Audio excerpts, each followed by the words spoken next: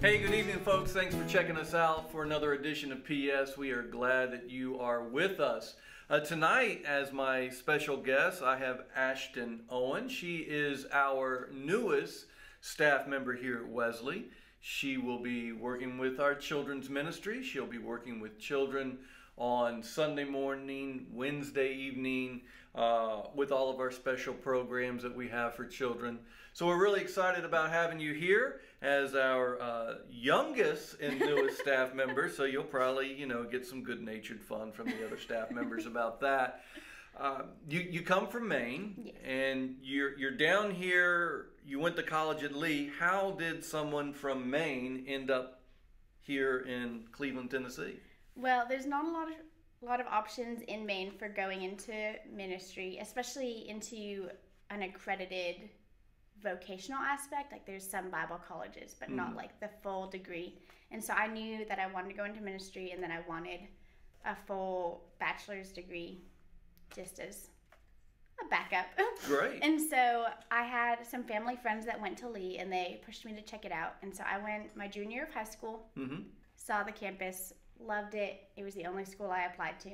And Excellent. I thankfully got it. Well, we're thankful that you got in, and we're thankful that you're here with us. That's exciting. You're going to be married soon, and your husband is actually, or your fiance is from Georgia. So, I mean, that's quite a thing. To this Maine girl comes down here and meets somebody from Georgia. Oh, so. yeah. We did long distance the first summer that we dated. That's interesting. I went to Maine to college and met a Maine girl and married her. So, and I was living in Virginia at the time. So, God works things in our lives in mysterious ways. Oh, yeah. All right. Well, you do work with our children, and so that means on most Sunday mornings you can't really sit through a service. You've got your own services with children to tend to, but you got to this last Sunday. It was Easter, and on Easter we always have the children sit with their families. So you got to listen to the message. And are there any comments or questions or something that you might have to say about that? I definitely appreciated that the sermon was well geared to the full congregation, not just our adults, but our teenagers and our youth and our kids, in a way that they could understand. It wasn't like, it was big concepts, but you made it easy for not even just kids, but new Christians to understand. So that was I had nice. my 8-year-old granddaughter sitting in the front row, so that kind of kept me focused, and I've got a wide audience. Oh yeah, and that's a good thing to remember. I think sometimes we get too caught up in the big ideas that we're like, we have to make sure that it makes sense. Right. But with everything going on with COVID and how our world has become, kids and young kids especially have faced more loss than they normally have. And so how would you explain the hope of a heavenly resurrection to kids that are facing that loss? It's a great question. Obviously, you have a heart for the children. I think there's several things that we want to keep in mind when we're talking to children about our heavenly hope. First off, heaven is a difficult concept for any age, really. And so, I have adults from all different backgrounds that will want to talk about that from time to time. So I think it's important that we don't get frustrated with our children when we talk about heaven or life after death or this hope that we have. We don't want to get frustrated with anybody, because we have to trust that the Holy Spirit is working as well. And so really we rely on the Holy Spirit.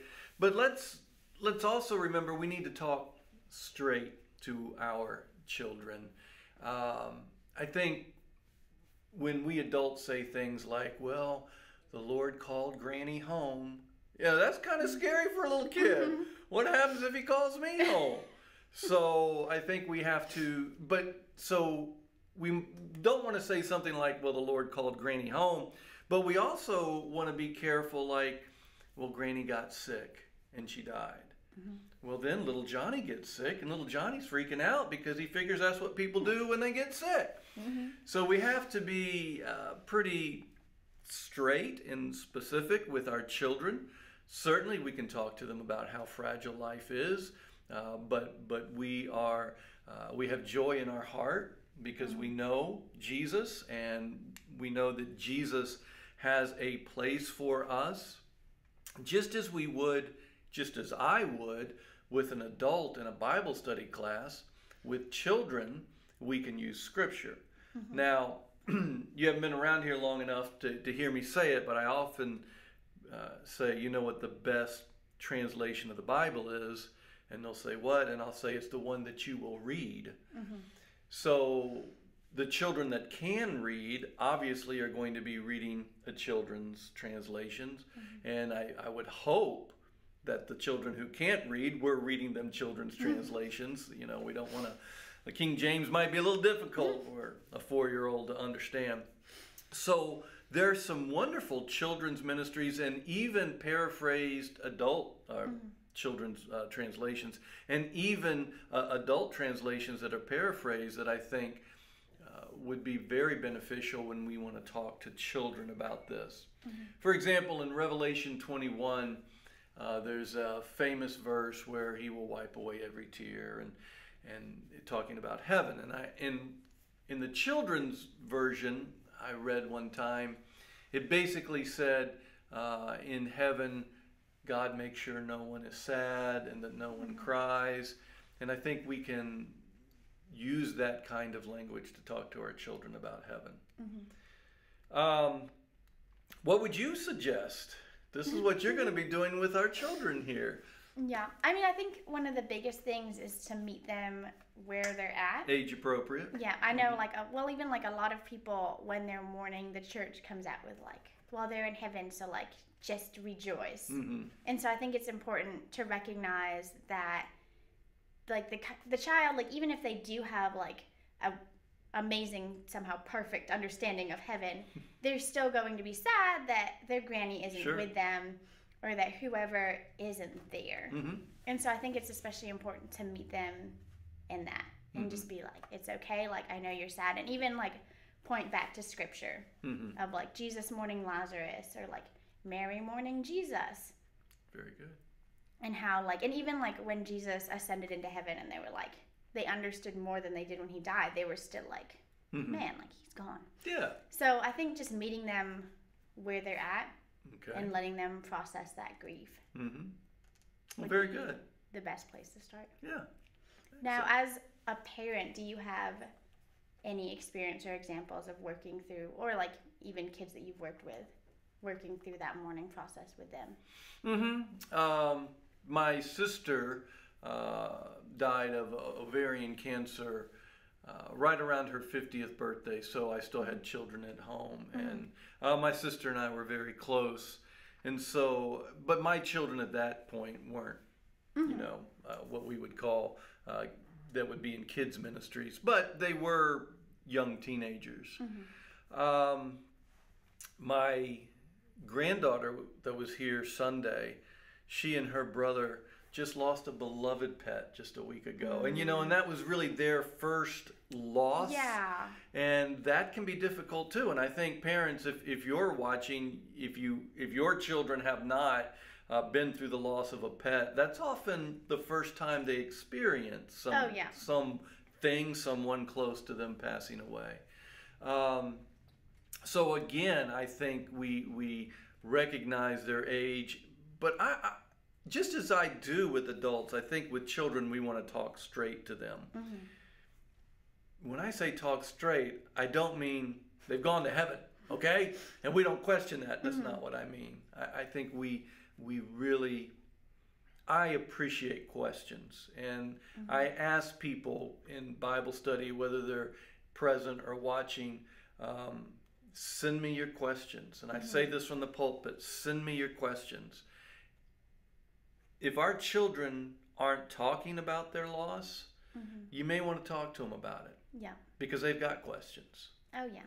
And so if they're quiet, talk to them. Well, and alongside that, it gets hard with just the blanket of like, they've gone to heaven, move past it. Right. When it becomes a question of maybe they weren't following Jesus, maybe they weren't a Christian, and then just ignoring those and being like, it's whatever. The kids will bring that up even later in their faith, of when they're trying to understand the concept of heaven. They're like, well, I heard this, but now I don't know what that means. Mm-hmm. So I think it is important to have age-appropriate open conversations. Sure.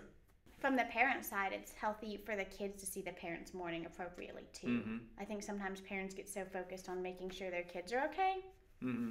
that they don't allow themselves to mourn healthily. Mm-hmm. So my grandfather passed when I was 10, and it was helpful for me to see my dad mourn that. Mm-hmm. And he still will like talk about it and share like healthy memories and good memories, but just mourning that loss and seeing like it's okay Mm-hmm. to have those feelings. Mm-hmm.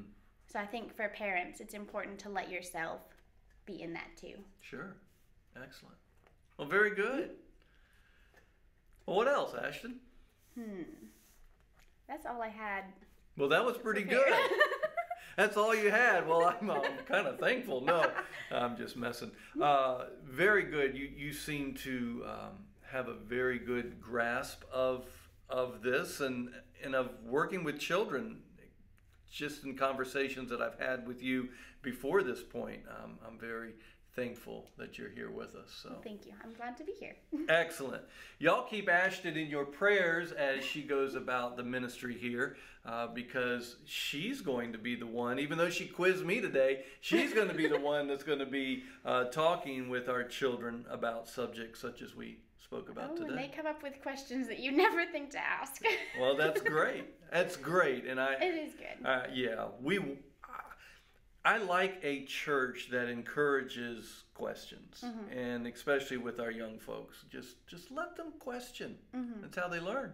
Oh, it is. And that's how they grow. Yeah, excellent. Folks, thanks for checking us out. Let's close with a word of prayer, shall we? Gracious God, we do give you thanks for your promise of everlasting life, and we thank you, Lord, for the grace that you have so freely offered us through Jesus Christ. And Lord, let us all be aware that whether they're little children or they're our peers and colleagues, many people have questions about life and death and life after death. And so we just pray, Lord, that we would have patience, that we can talk to these people and encourage them and pray with them and help guide them into the knowledge, the saving knowledge of Jesus Christ. Thank you, Jesus, for your love. Amen. Thank you, folks. See you next week.